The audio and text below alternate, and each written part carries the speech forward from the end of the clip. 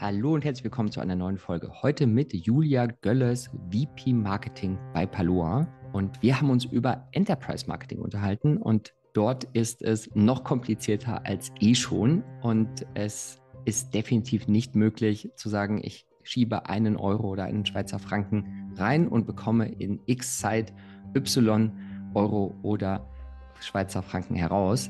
Über das und noch viel, viel mehr haben wir uns unterhalten und Spoiler vorab, es wird eine zweite Folge geben, weil wir nicht alles geschafft haben. Also freue dich auf eine Folge mit ganz, ganz viel Informationen. Ich würde sagen, wir springen direkt rein. Herzlich willkommen, liebe Judy. Ich freue mich sehr, dass du da bist. Herzlich willkommen. Freut mich total. Danke für die Einladung, Björn. Jetzt haben wir es geschafft. Ja, ich war freundlich bestimmt und jetzt ist es mein Erfolgserlebnis. Du hast gerade in der Vorbesprechung schon gesagt, Enterprise Market ist unser Thema und es ist, so faszinierend es ist nicht so einfach, dass ich 1 Euro, einen Schweizer Franken reinschiebe und bekomme X raus. Und das soll so der zentrale Dreh- und Angelpunkt sein. Aber bevor wir das tun, wer bist du, was machst du und warum freue ich mich doppelt und dreifach, dass es jetzt nach langer Zeit geklappt hat? Ja, Enterprise Marketing, das würde ich sagen, ist mein Steckenpferd. Das mache ich jetzt schon seit über 10 Jahren. Ganz schön lange Zeit. Ich hatte davor aber auch ein Leben, ein Berufsleben, nämlich was ganz anderes habe ich gemacht, war im Bereich Politik und Kultur tätig, da zwar auch im Marketing und Events und habe Konferenzen für Europäische Kommission organisiert, überall in Europa. War dann auch im österreichischen Kulturforum in New York tätig, weil, wie du vielleicht an meinem Akzent hörst, da komme ich ursprünglich her. Den charmanten Akzent, sagst du? Dann aber vor eben 10 plus Jahren in den SaaS-Bereich gewechselt. Und seitdem leite ich da Marketing-Teams und habe mich immer schon auf den Bereich Enterprise SaaS fokussiert, beziehungsweise ist das dann einfach so entstanden. Ich habe bei verschiedenen Berliner Scale-Ups, aber auch amerikanischen Softwarefirmen gearbeitet, begonnen bei den Veteranen unter uns, die wissen, dass es WebTrack gab, eine der ersten Analytics-Firmen hier aus Europa.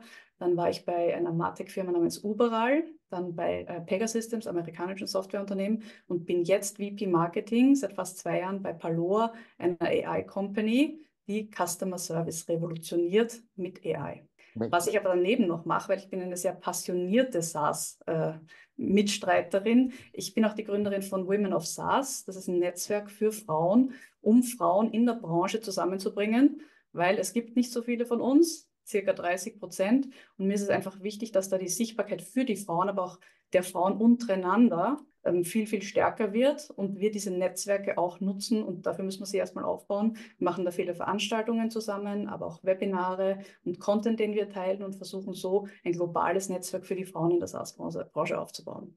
Ja, cool. Ich hab eine Tochter. Ich habe jetzt kürzlich gelernt, dass das ändert noch mal alles oder sehr viel. Also man merkt, auch wenn es kurz off-topic ist, ich finde, es ist spannend zu sehen, dass so klassisch weiße ältere Männer, sobald sie irgendwie eine Tochter haben oder irgendwie da noch mal in Kontakt kommen, dass es noch mal anders ist. Oder so merke ich es zumindest bei mir.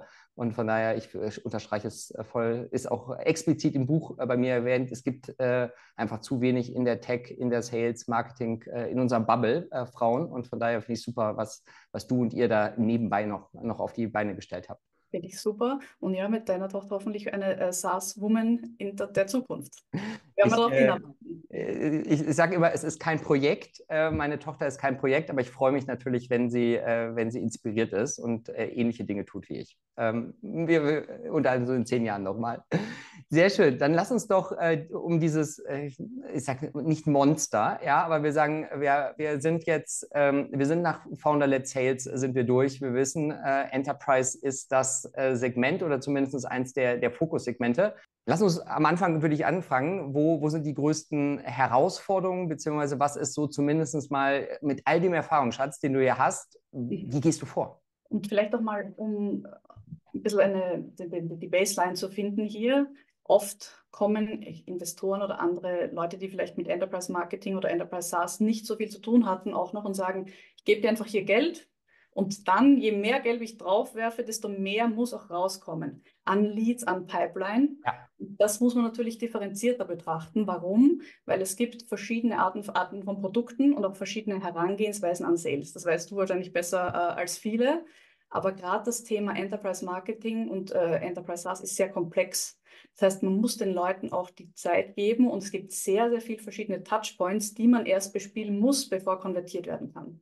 Und das bedeutet auch, man wirft nicht nur Geld auf Performance Marketing, sei es jetzt Google Ads oder LinkedIn Ads, und dann wird schon konvertiert. Das sehr oft der Fall ist bei einem Product-led Growth oder manchmal bei Produkten, wo es auch Free Trials gibt, sondern es wird sehr, sehr oft Sales-led vorgegangen bei den großen, komplexen Deals. Und das bedeutet, Marketing influenzt viele Bereiche. Es kann natürlich auch sein, dass wir im Marketing oder ein bestimmter Touchpoint bei uns der Ausgangspunkt war, aber es passieren noch so viele weitere Punkte bis dahin, dass es eben nicht so ist, 1 Euro rein und dann ganz viele Leads raus. Deswegen, wir hatten jetzt erst darüber gesprochen, sollen wir über skalierbare Pipeline-Generierung sprechen. Es wünschen sich natürlich alle, aber die Realität ist einfach komplexer und differenzierter. Ja, dann lass uns daraus doch einen strukturierten Ansatz oder einen Baukasten machen, um zu sagen, ich habe zumindest mal, das sind bewährte Elemente, die sich einfach durch deine letzten Jahre bzw. dein letztes Jahrzehnt gezogen haben. Total. Und eine Sache, die immer schon auf meiner Liste war und sich auch seitdem nicht mehr verändert hat, außer natürlich hat Corona da so eine kleine Delle reingeschlagen, ist einfach das Thema Events. Warum sind die immer noch so interessant für alle, obwohl sie teuer sind und auch nicht skalierbar? Aber sie geben diesen persönlichen Touchpoint wieder, der in unserem im Enterprise-Game einfach extrem wichtig ist. Man muss Vertrauen aufbauen, man muss wissen, wem man gegenübersteht. Man kauft nicht nur die Technologie, man kauft auch die Beziehung zum SaaS-Vendor. Und das passiert einfach auf diesen Veranstaltungen. Das heißt, die sind einerseits wichtig, indem man eine große Menge an Leuten vielleicht neue Logos dort wiederfindet, die man noch nicht in der eigenen Datenbank hat, aber später dann auch weiter im Funnel auch die Möglichkeit hat, diese Beziehungen zu verstärken, indem man jetzt zum Beispiel eigene Veranstaltungen macht, sei es irgendwie ein Dinner für einen bestimmten Account oder eben für eine größere Gruppe. Beispiel ist bei meinen vorherigen Firmen bin ich auf eine OMA oder eine 𝐷𝐼𝐴𝐺𝐸 gegangen, um viel Brand Awareness zu bekommen und auch neue Logos dort zu generieren. Aber schlussendlich, ein Sales Cycle dauert oft 6 bis 12 Monate und du möchtest natürlich im Marketing die dann auch weiter voran nurturen. Das heißt, du musst schauen, dass du dann entlang dieser Customer Journey möglichst viele Touchpoints mit denen hast. Und ein weiterer Touchpoint kann dann auch eine Veranstaltung sein, die dann eben tiefer geht. Das heißt, die wissen dann schon mehr über dich, die möchten dann andere Dinge wissen und auch auf einer tieferen Ebene mit dir interagieren. Das heißt, es gibt dann zum Beispiel Customer- oder Prospect-Konferenzen, die dann von einem selber veranstaltet werden. Es ist dann natürlich eine kleinere Gruppe, aber du kannst dann wesentlich individueller auf die eingehen mit einem Vorwissen, dass die dann schon in der Zwischenzeit sich angeeignet haben. Und das ist für Sales und Business Development und Partnerships-Teams natürlich eine optimale Gelegenheit, dann diese Beziehungen zu vertiefen. Ja, was ich mitnehme, und du sagst, ob das falsch oder ergänzt werden muss.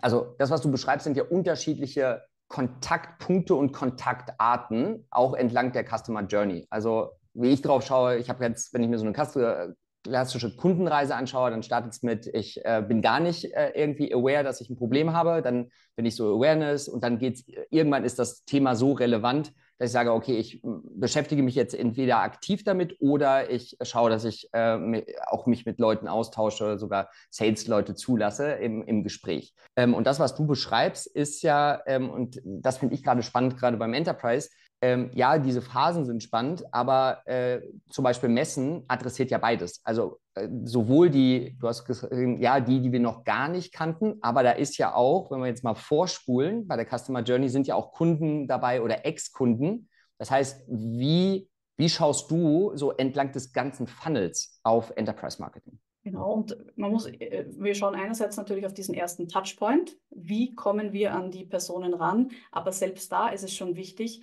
auch Brand Awareness davor geschaffen zu haben, weil du musst diese Person ja auch zu dir bekommen, zu deiner Firma. Und das bedeutet, wir schauen das, indem wir verschiedene Thought Leadership Themen oder PR betreiben, dass überhaupt auch unser Logo und unsere Value Proposition, die wir in den Markt raustragen, schon mal da angekommen ist. Und wenn es nicht unser eigenes Logo ist, dann zumindest die Thematik.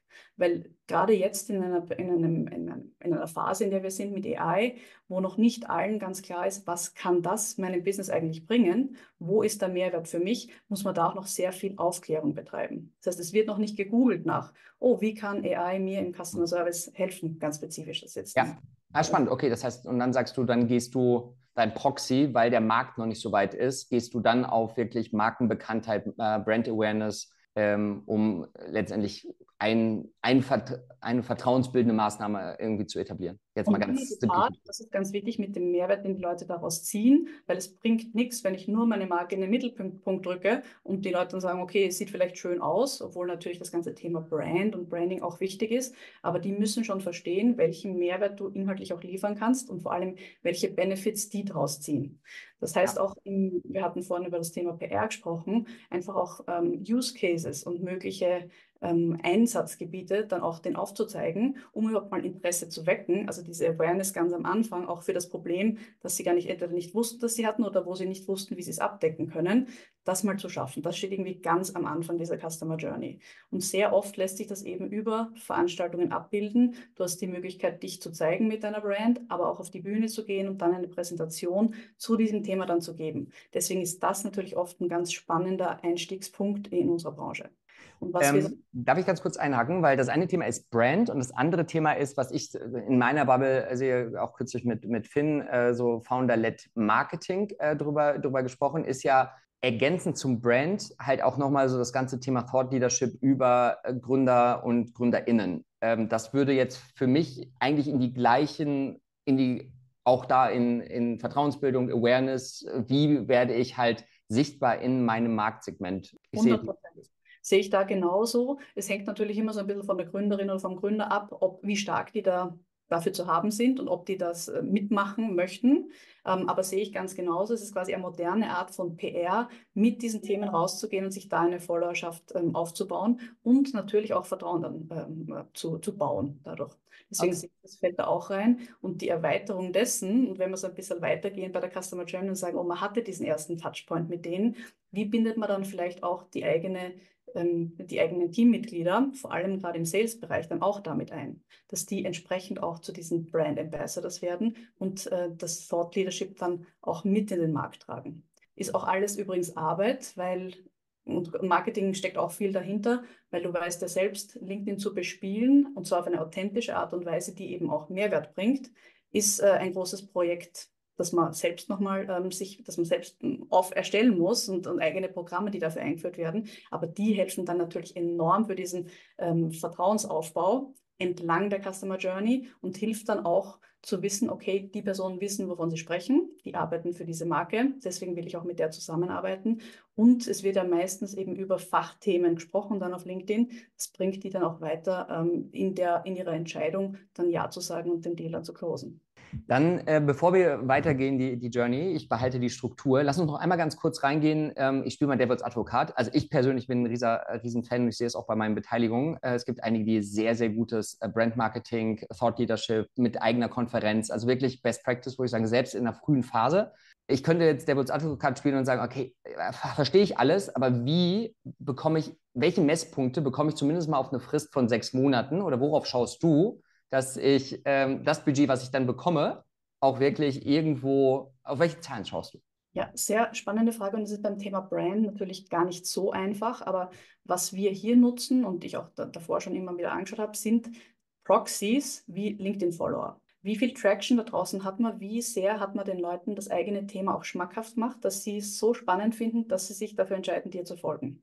Und das ist für mich ein ziemlich gutes. Auf PR-Seite kannst du natürlich anschauen, wie oft wurdest du genannt und das dann irgendwie mitzählen. Aber gerade in unserer Branche, wo ziemlich viel auch auf LinkedIn passiert, kann man das als richtig guten Proxy dann nehmen, das Thema LinkedIn-Follower. Okay, spontaner Gedanke. Ich meine, mittlerweile gibt es ja auch so On-Site Analytics, was mehr als passabel ist. Ich würde auf Website-Visitors und einfach Organic Traffic Increase schauen und ein Level tiefer kann ich ja dann schon sagen, okay, was für Kundengruppen waren auf meiner Seite und sind die dann in dem Fokussegment oder ist das zu advanced? Einerseits, das Thema Website-Traffic ist natürlich schön. Was man da aber nicht sehen kann, ist das Thema Engagement. Das heißt, du weißt, die Leute sind da. Du natürlich kannst sehen, schauen sie sich so und so viele Seiten an, wie lange bleiben sie bei dir und dann, wie konvertieren sie. Aber das Schöne, deswegen beim Thema Brand, ist auf LinkedIn natürlich gut zu sehen, von denen, die du hast, wie viel reagieren mit dir und zwar im ständigen Austausch. Und du weißt auch, welche Gruppen das sind. Auf der Website ist das Ganze viel, viel anonymisierter. Es gibt natürlich Tools, wo du nachschauen kannst, welche Branche, bis hin zu, waren die schon einmal da.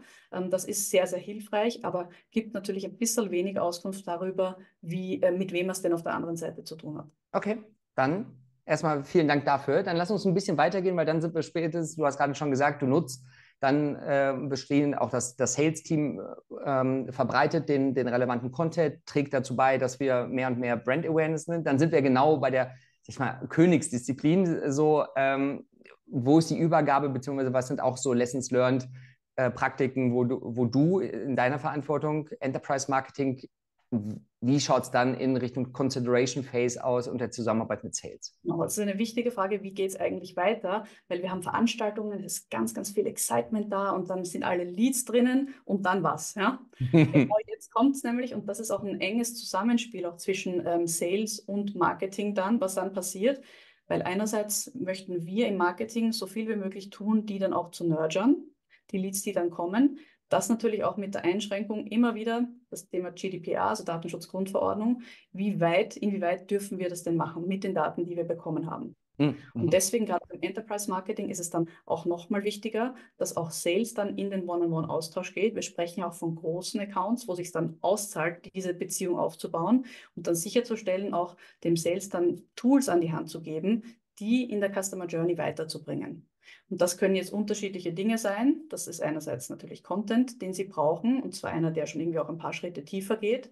Was ein ganz, ganz wichtiges Element ist, sind Kundenreferenzen. Das heißt, zu schauen und zu zeigen, was machen eigentlich andere und wie kann ich meine Metriken, KPIs aufbessern, wenn ich mit einem Tool wie dem auch die anderen arbeiten, wenn ich das einsetze. Und dann gibt es andere Möglichkeiten, diesen Content zu präsentieren. Das ist für mich auch ein ganz wichtiges, das Thema Webinare. Webinare hat für uns auch sehr, sehr gut funktioniert. Teilweise weiter oben am Funnel, also am Beginn der Customer Journey oder auch schon später, weil man auf relativ unaufwendige Art und Weise, und ich sage nicht, dass es ganz unaufwendig ist, aber unaufwendiger als zum Beispiel eine große Veranstaltung zu organisieren, man an bestimmte Zielgruppen mit bestimmten Messages rankommt. Man hat relativ flexibel die Möglichkeit zu sagen, ich möchte mich diesmal als Thought Leaderin oder Thought Leader darstellen und deswegen gehen wir mit einem breiten Thema, das jetzt gerade für den Markt wichtig ist, raus. Oder man macht ein sehr, sehr spitzes Webinar, zum Beispiel für eine bestimmte Zielgruppe in einer Branche. Sagen wir für Travel and Hospitality, weil jetzt die Feriensaison ansteht.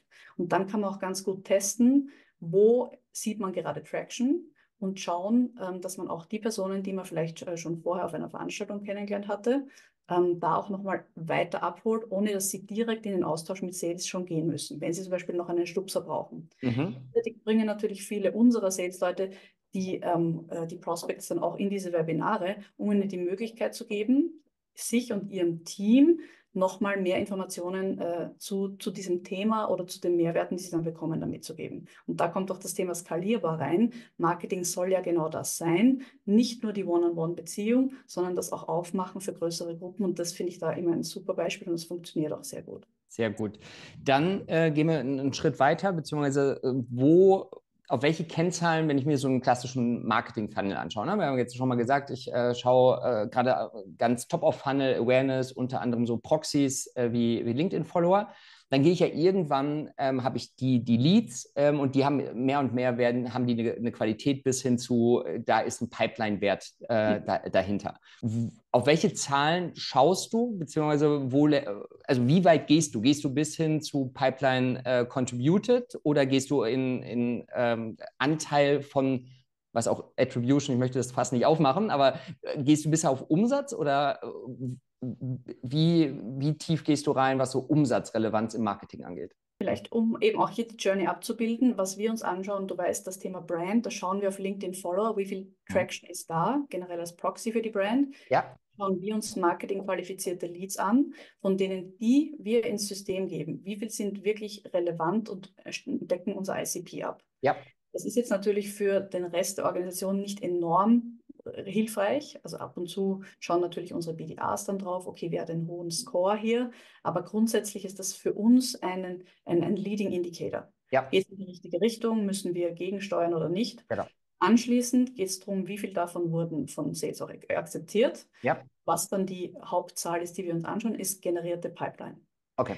Ja, wir schauen uns auch an, wie viel davon wurden dann zu One-Deals. Aber das Ziel, das Pipeline-Ziel, das wir uns auch mit den anderen Teams des Commercial Departments teilen, das ist genau diese generierte Pipeline. Okay, cool. Ja. Ja, ist auch das, also es ist immer die Frage, ne? Wie viel, je größer die Organisation ist, noch komplizierter. Aber ich finde so, Generated Pipeline ist halt auch das, was im Marketing, das ist bei vielen schon irgendwie außerhalb der Komfortzone, aber das ist zumindest eine Kennzahl, die kann ich noch signifikant beeinflussen, bis hin dann, wir reden jetzt bei Enterprise dann 6 Monate, 9 Monate danach, bis dann wirklich der Deal da das ist, finde ich, schon advanced. Ich finde es cool, dass du mit drauf schaust.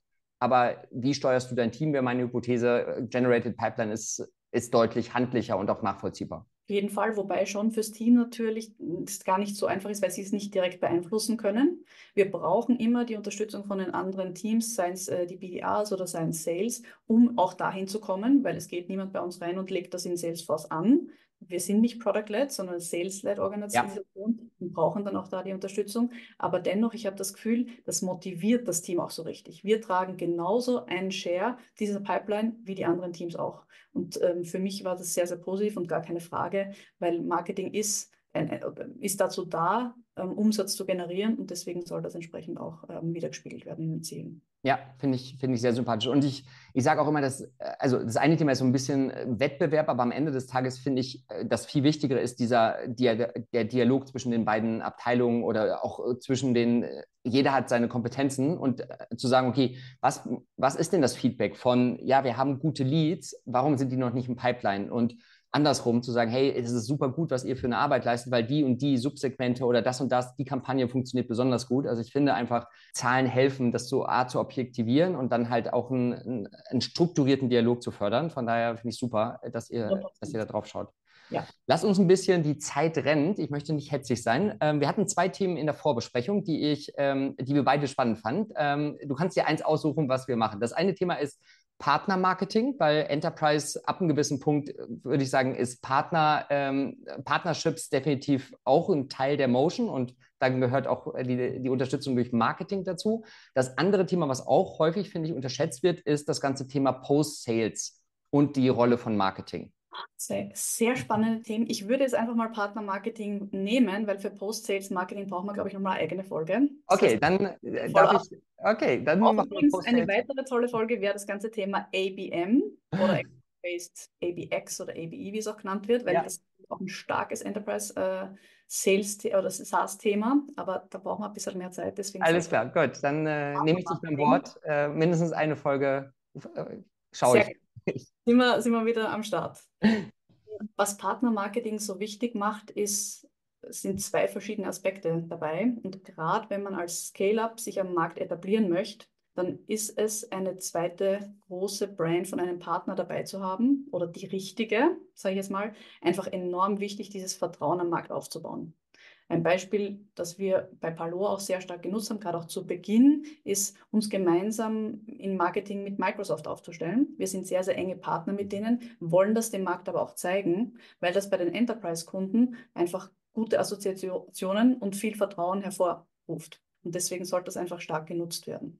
In Form von Webinaren, in Form von Veranstaltungen, in Form von gemeinsamen Content. Und was man dabei bedenken muss, oft ist es so, dass die großen Partner, die strategischen Partner, die man hat, jetzt nicht unbedingt diejenigen sind, die dir viele Leads beschaffen, aber das ist dann der zweite Aspekt von Partnermarketing. Wenn du dir die richtigen Partner aussuchst, kannst du die aber auch nutzen, um Reichweite und Leads zu generieren. Wahrscheinlich nicht mit den großen globalen strategischen Partnern, aber dann wahrscheinlich eher mit den regionaleren, mittelgroßen, weil die noch eine ähnliche Motion, Go-to-Market-Motion haben, wie du selber auch.